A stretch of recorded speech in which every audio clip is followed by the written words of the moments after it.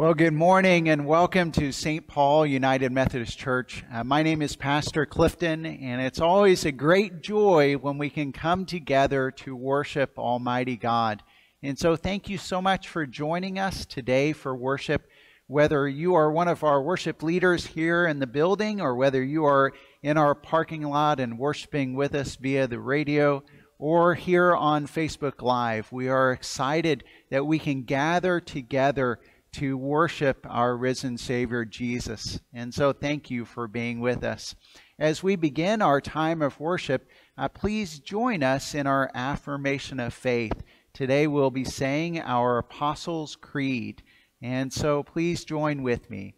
And so Christians, I ask you, what do you believe? I believe in God the Father Almighty, maker of heaven and earth, and in Jesus Christ, His only Son, our Lord, who was conceived by the Holy Spirit, born of the Virgin Mary, suffered under Pontius Pilate, was crucified, dead, and buried. The third day He rose from the dead. He ascended into heaven and is seated at the right hand of God the Father Almighty. From thence He shall come to judge the quick and the dead. I believe in the Holy Spirit, the Holy Catholic Church, the communion of saints, the forgiveness of sins, the resurrection of the body, and the life everlasting. Amen.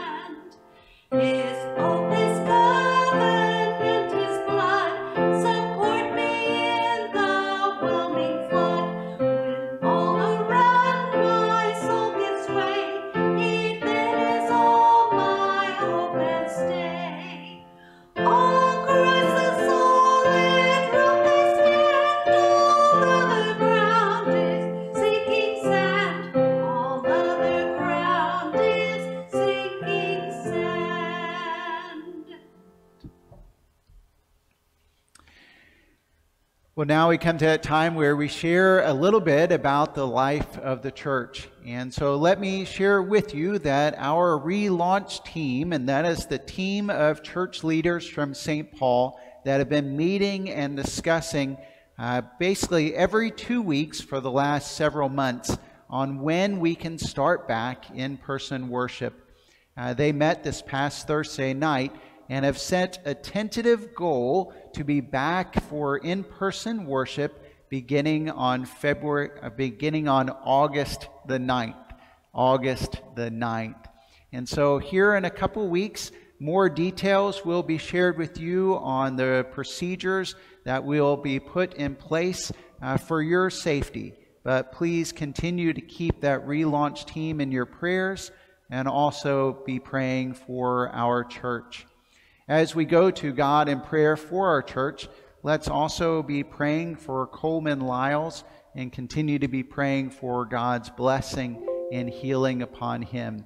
And then let's also bring to God any requests that you may have. And so if you do have a prayer request, please share that with us. You may send that to us by posting it on our Facebook page or sending an email to the church. And rest assured, that request will be lifted up to God in prayer. But let's go to God in prayer.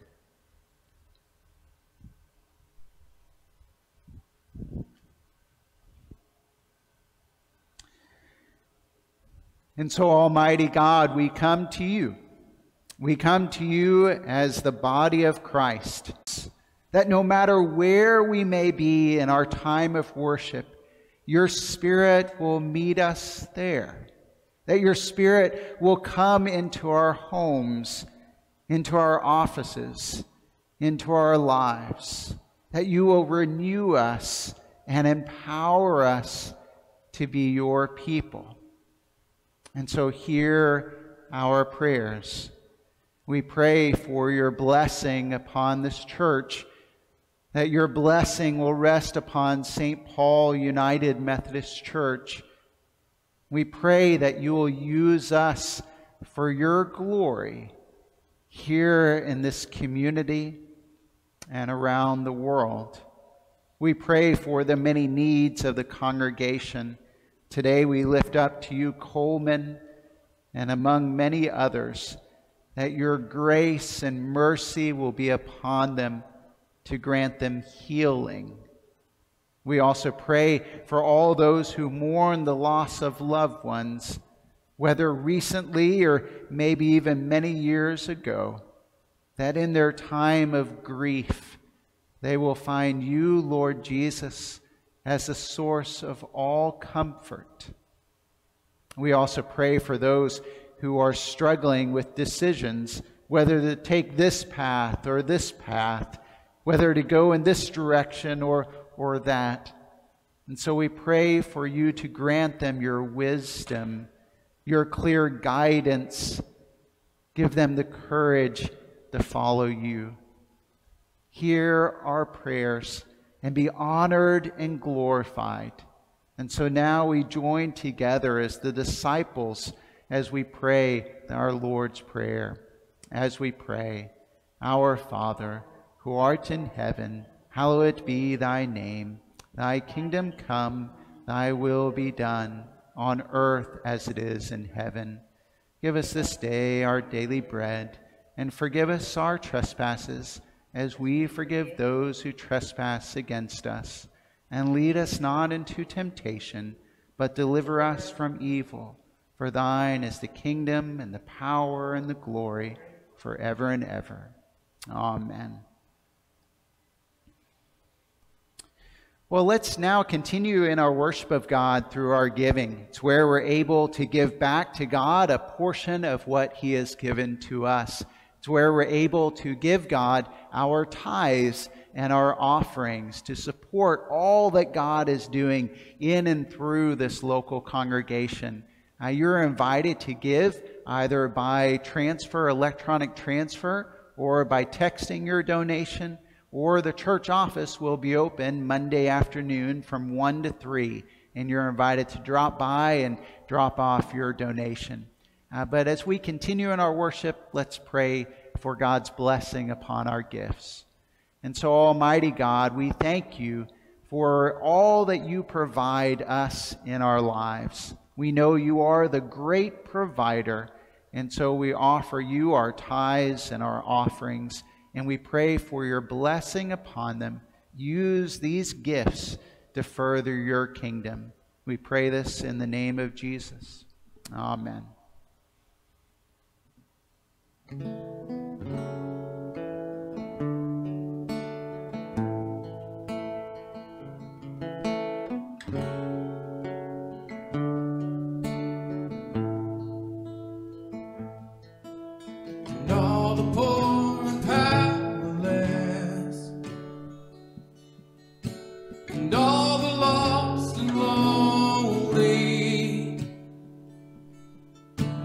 And all the things we come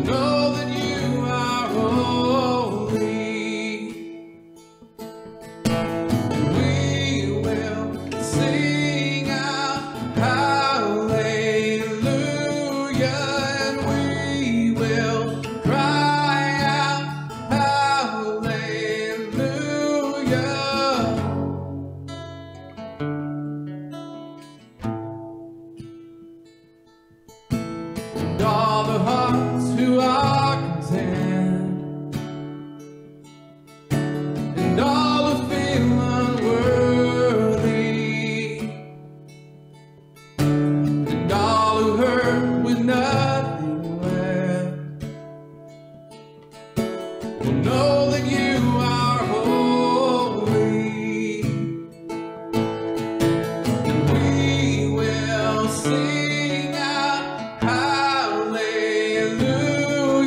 and we will cry out hallelujah, and we will sing out hallelujah, and we will cry out hallelujah.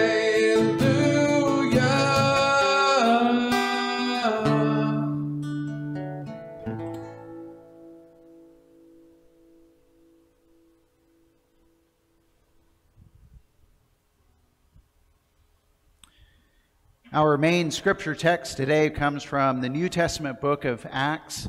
Throughout this sermon series, we are studying the book of Acts and choosing different stories from that.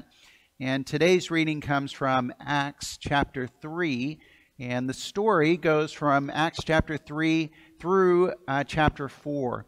And so you're invited to read that on your own. But today, let me read to you Acts 3, verses 1 to 10.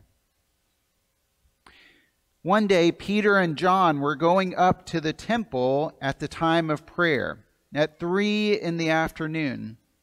Now a man who was lame from birth was being carried to the temple gate called Beautiful, where he was put every day to beg from those going into the temple courts. When he saw Peter and John about to enter, he asked them for money. Peter looked straight at him, as did John. Then Peter said, "Look at us." So the man gave them his attention, expecting to get something from them. Then Peter said, "Silver or gold I do not have, but what I do have I give you.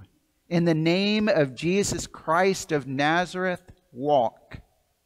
Taking him by the right hand, he helped him up, and instantly the man's feet and ankles became strong. He jumped to his feet and began to walk. Then he went with them into the temple courts, walking and jumping and praising God.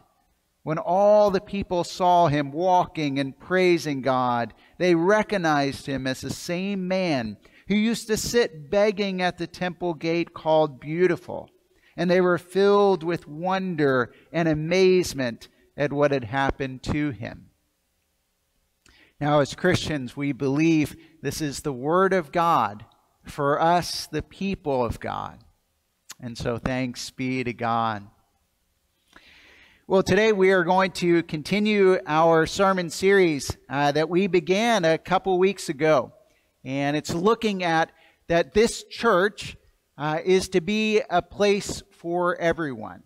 That we are, as the people of St. Paul, that we are to be a place for everyone, that no matter who you may be, no matter where you are from, that you are welcome here. In fact, we began the series by talking about that we are to be a place where people can belong, where they can develop friendships and share life, where they can truly enter in no matter what type of job they may have, no matter what language they may speak, no matter what color their skin may be, no matter whether they have hair or are bald, no matter what it may be, that this is a place where they can belong and develop friendships and share life. And then last week we looked at how this is to be a place where people can come to know God. In fact, that's our first priority as a church, that we are to be a place to know God, where each of us individually will grow in our faith and grow in our understanding of who God is and how dearly and wonderfully He loves us. Well, today we're going to continue on in the series by looking at a place to find hope. And then next week, we'll talk about a place to learn. But today, I want us to talk about how we are called to be a place to find hope. And we need hope, don't we? We need hope for our lives, especially during this time of the pandemic. It's been going on now for many months. In fact, some will take it all the way back to February. Many will take it back to the month of March when schools shut, businesses began to close, and life was radically changed. I know for many of you, just within the last couple weeks, these masks that you may have been wearing for off and on for the last few months have now become a mandatory requirement that no matter whenever you leave your house, you're putting on a mask. It's this issue that the pandemic has changed life. It's deeply affected our lives, and it can seem, when is this going to end? Is there any hope? Will it ever end? Is it going to get better by September, or now is it going to get better by January, or is it going to get better in a year or 2 or 3? It can lead us to where we feel hopeless. And then if you've watched the news in the last several months, you're deeply aware of the strife and the turmoil and all the problems and the pain that our society has. You can just look in the news in this past week about what's going on in the Portland area or in the Minneapolis area of our country and in different regions, and how there's great conflict and pain. And people are angry, and that anger is boiling over, and it's causing more problems. And in the midst of that, it's, where is our hope? Where do we find hope for our lives? Or you can think just in your own local community, in this community of Searcy, or let's take it even more close, in your own home, in your own family, whether that's your immediate family, whether that's your spouse or your children or that extended family. How is this time impacting you? Have you lost your job? Has your income gone down? Are you no longer able to visit your aged parents? Are you no longer able to visit your grandchildren? Where is their hope? Now, so often as Christians, we say, well, our hope is in Christ, and that's firmly what we believe, that our hope is in Christ. But sometimes what that means is we pray and we ask God to intervene. We ask God to act on our behalf. But if we're really honest, we don't expect very much. We pray that God will intervene, but when we pray that, we don't really expect God to answer that prayer. Or we expect God to maybe grant us some peace, maybe grant us some grace, but we don't expect God to all of a sudden provide a vaccine. We don't expect God to provide us with a new job, and so we expect very little.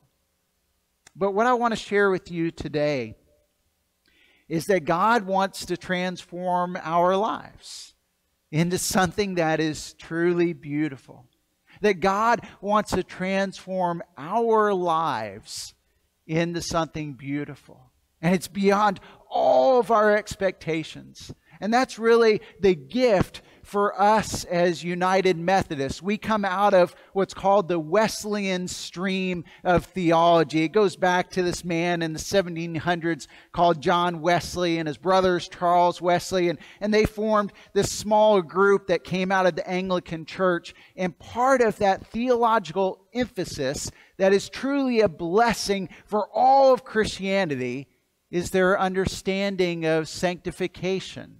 It's that understanding of holiness. It's that understanding of righteousness. That God's desire for us, for you, for me, is to transform our lives, to take us simply as we are, but to transform our lives in the God's image. So that every part of our lives will be made holy and righteous. That every part of our lives, well, they'll be made beautiful. Let me just share a few scriptures with you that illustrate this point. One is from 2 Corinthians 5:21. It's probably one of my favorite scriptures. It says, God made him who had no sin, talking about Jesus Christ, his only Son. God made him who had no sin to be sin for us, so that in him we might become the righteousness of God. It's talking about how Jesus willingly came and he took all of our sin and He gave us all of His righteousness, so that truly we are righteous in Jesus Christ. Or you can look at Ephesians 1:4, where he said, "For He chose us in Him before the creation of the world to be holy and blameless in His sight." I mean, just take that personally, that God chose you. From before the creation of the world, that God chose you to be holy and blameless in God's sight. Or 2 Timothy 1:9, where it says, "He saved us and called us to a holy life, not because of anything we have done, but because of His own purpose and grace." That we are called to live a life that is holy, to live a life that is pure and righteous, to live a life that is pleasing, not just to your mom, not just to your grandmother, but that we are called to live a life, well, that's beautiful and pleasing to God. Or you can look at Romans 3:22, and where it says, "This righteousness is given through faith in Jesus Christ to all who believe." It's not that we have to continue to work and if we are good enough and we do all this long checklist of things, then finally we'll be made holy. But it's truly a gift from God. It's a gift from God of what God wants to do in your life. Now, one of my favorite authors is this older English man named C.S. Lewis. And one of his classic books, one of my favorite books, is his book, Mere Christianity. He gives us a wonderful illustration about this. And so let me read it to you. I'll post the longer quote on Facebook later on.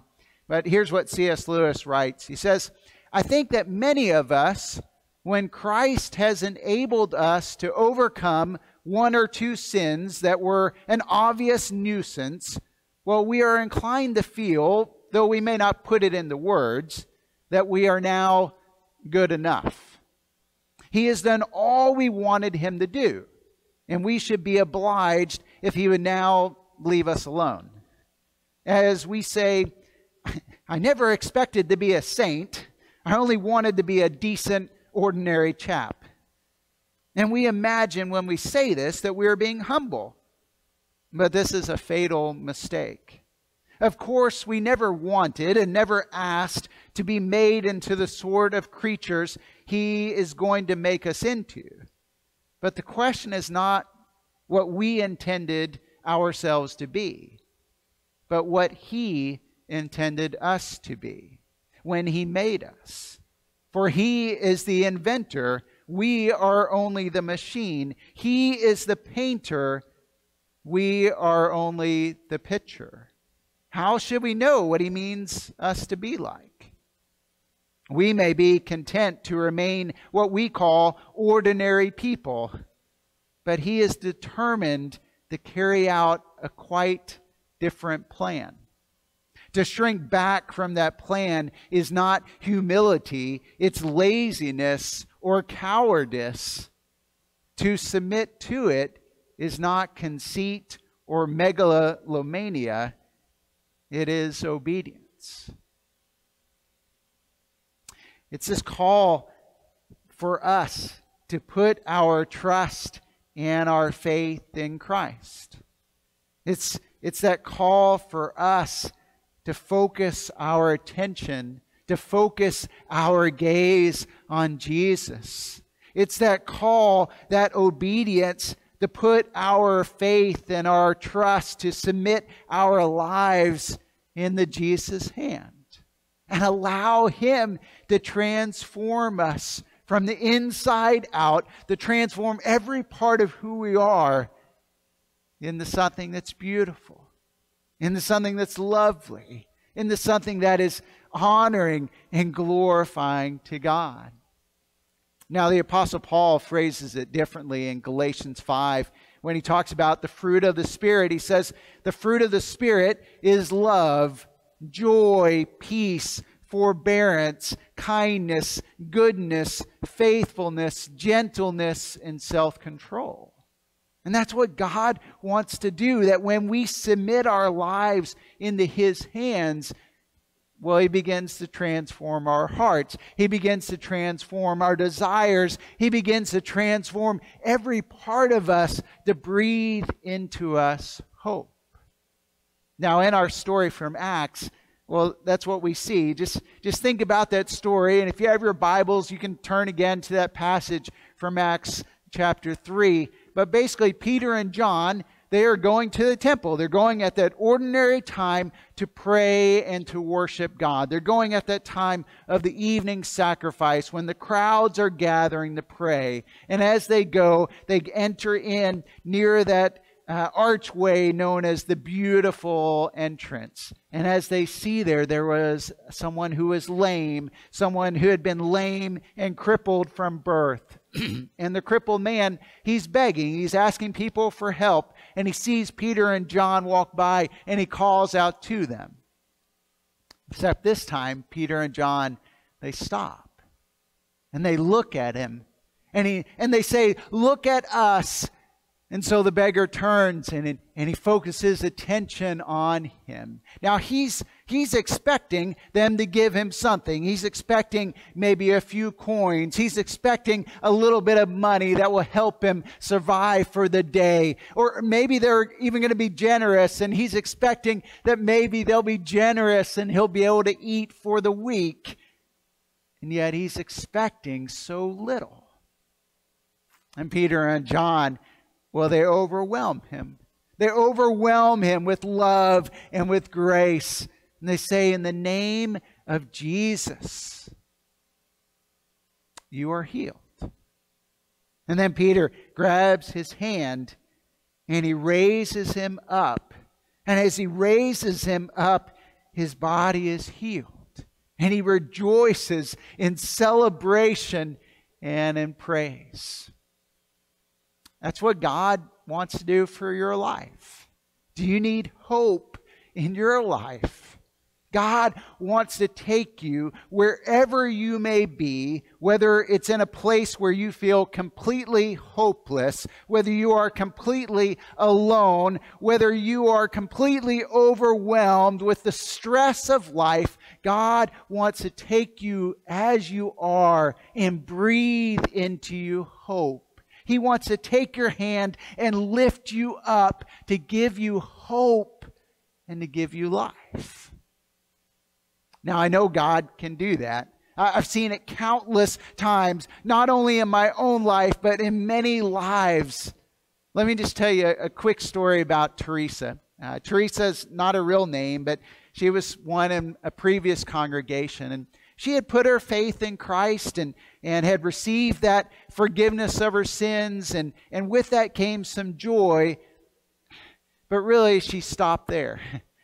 She stopped looking to Jesus and really didn't want to go any further in her walk with Christ, because she wanted to focus just on the salvation throughout eternity that God brought. But Teresa was, well, she was a hard woman. She was an angry woman. She was very successful in her business. She was a very important business leader, but her employees feared her. Her employees did not want her to come in near their cubicles because she was very hard. And if they didn't follow what she said, then she definitely let them know in every word that she used, and many of them were not nice. And if you ever crossed her, if you ever did something that she didn't want, then she would seek revenge at all costs. Well, she reached a point where some personal struggles had really broken her heart, and some personal pain had really deflated her ego. And at that point, God brought us together, and I was able to share this message of hope, that God wanted more than just to forgive her sins and grant her heaven, but that God wanted to give her hope in the here and now. And that as she gave her life over to Jesus, and as she submitted her life to Christ, then God would transform her heart. But it would require her to focus on Jesus. It would require her to submit her life, her work, her everything to Jesus. Now, very fortunately, and it's all what God has done, she willingly did that. She submitted her life to Christ. And I was amazed that in the last 2 or 3 years, God transformed her heart so that she was no longer full of anger and full of bitterness, but that God softened her heart. And amazing things was, because of this, she wasn't one to share her faith openly, but because of this, her coworkers knew there was something different. Her coworkers knew that something had changed in her life and began to ask her, what's going on? And because of that, she was able to share Christ with her office. It's that hope that God can bring to transform lives. Do you need hope in your life? God longs to transform you and is waiting for you to submit your life to Him. We are called to be a place where people can find hope, that no matter what's going on in their life, no matter how terrible or how wonderful it may be, that we are called to be a place, well, it's a place for everyone, where we can gather together to offer hope in Christ. Do you want to be a part of that? You're invited to come and to join us. Let's pray together. Almighty God, we thank you for the hope that you have for us, that you long to take us as we are and transform us, recreate us, to make us into something that's beautiful, that's holy, that's righteous, well, to make us into your image. I pray for everyone here, but especially everyone that's watching, that your Spirit will work in their hearts to hear you calling them. Help them to focus their eyes on you. Help them to take your hand, to submit their lives to you, Lord Jesus. And then, Spirit of God, work in their hearts and do all that you want. May your will be done. Be glorified in us. We pray this in the name of Jesus. Amen.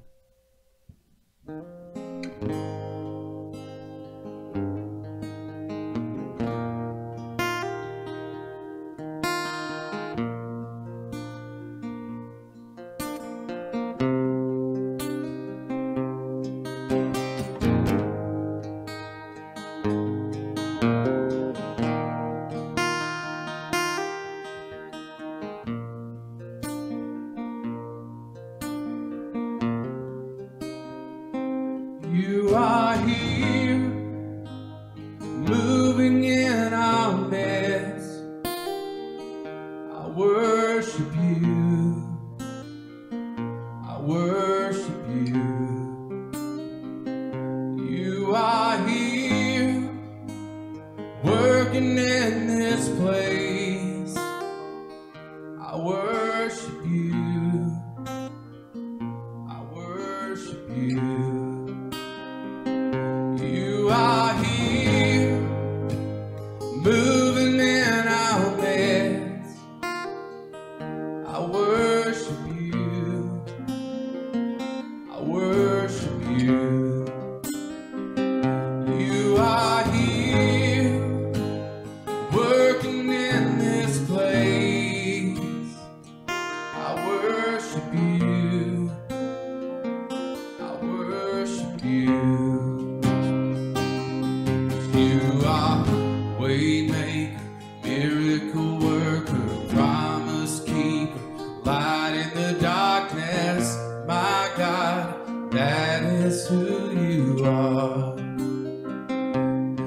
You are waymaker, miracle worker, promise keeper, light in the darkness, my God, that is who you are. You are here, touching every heart. I worship you, I worship you. You are here and healing every heart. I worship you, I worship you. You are here, turning lives around. I worship you, I worship you. You are here, mending every heart. I worship you, I worship you. You are waymaker, miracle worker, promise keeper, light in the darkness, my God, that is who you are. You are waymaker, miracle worker, promise keeper, light in the darkness, my God, that is who you are.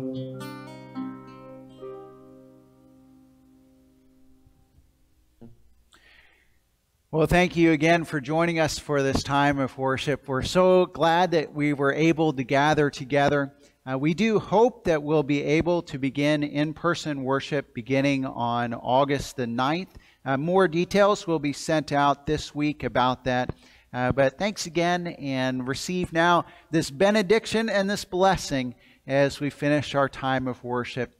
And so may God pour His Holy Spirit down upon you. May God bless you. May God keep you. May He send you out to be a person of peace to His world. In the name of God the Father, the Son, and the Holy Spirit. Amen.